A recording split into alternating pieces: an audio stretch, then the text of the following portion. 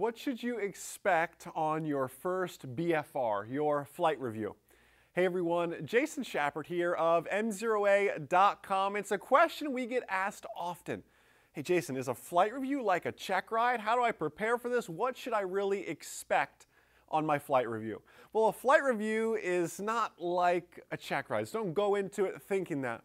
Honestly, the best way to go about a flight review is go with a flight instructor you've flown with before. So it's more like flying with an old friend again or building a relationship again with a potential new CFI.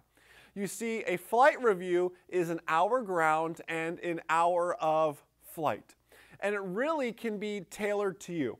When I work with a student, I like to ask them, hey, when's the last time you flew? What's the last thing you did? What's your primary mission in aviation?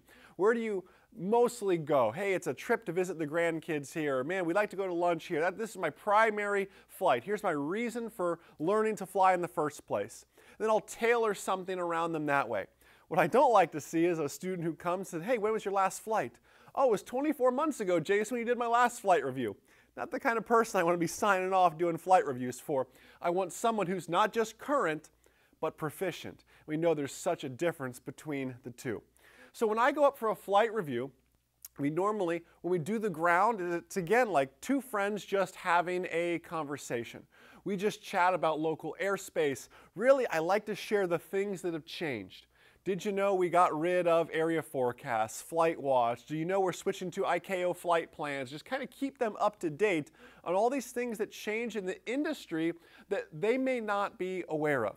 And really, it's a teaching opportunity. It's less just quiz, question, and answer like a check ride. It's more an opportunity for the CFI to share some wisdom with you and learn more about yourself as well and ask some questions in between. It's not necessarily a pass-fail, man, you missed this many questions. Obviously, the CFI has that right to make that decision, but we're working with that individual to make that happen. And the flight is a simple flight typically. I have a very basic sequence that I follow: steep turns, slow flight, stalls, that I'll kind of work them all through and just gauge how competent they are in those maneuvers. You can tell someone who the last time they did a stall was 24 calendar months ago when they flew with you last, and then the person who goes out and says, hey, I'm going to commit to this training plan of once a quarter, every 6 months, I'm going to go out and fly Jason's steep turn, slow flight, stall sequence. I'm going to practice power off 180 landings. I'm going to practice no flap landings, slips to landing. These types of items that we work through on a very basic BFR. So some of the clips you're seeing now are flying with one of my good friends, Steve, who I've known Steve for many, many years. In fact, Steve and I even shared the same private pilot instructor. So Steve and I really go way back and have known each other a very long time. It's a very rewarding to kind of now do his flight reviews, as he's an aircraft owner and he and his wife just fly mostly for pleasure. He umpires baseball games, so he'll use it a little bit in business like that as well. So it's fun to take someone who just primarily does cross countries, but still finds time to go out and stay proficient. And that's what we're really after. Don't go into a BFR with the mindset of, geez, this is pass-fail, this could be make or break, they're going to quiz me on all this stuff, I need to study up and know all this. Absolutely, you need to study up on your local charts, on what's changed, on areas you feel you're going to be deficient in. Now you see, a BFR is not necessarily a pass-fail type thing, because you may come to me and I say, listen, we really just didn't get it today. I'm not comfortable signing you off. That's not necessarily a failure. What that's saying is, I want to see you again tomorrow. Or we just need to nail these few things down and make sure you're really good there, and then I'll sign you off. I've had BFRs that have lasted weeks. Remember back to the movie Flying Again. Bill Clayton hadn't flown for 30 years. All he legally needed was what? A flight review. Do you think that flight review was an hour ground, an hour flight? Well, you see an 83-minute movie about it.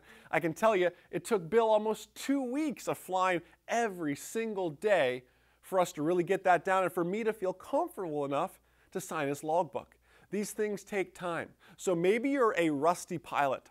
Don't get discouraged if the CFI tells you this could take a week to actually do of solid flying. It's not going to be the basic hour ground, 1-hour flight. So look into it that way. And again, if you are a rusty pilot, I encourage you to check out our movie Flying Again. Links right down there so you can check it out. Also underneath this video. If you fall in that rusty pilot category, let it be some motivation, some inspiration, some education to get you back in the cockpit.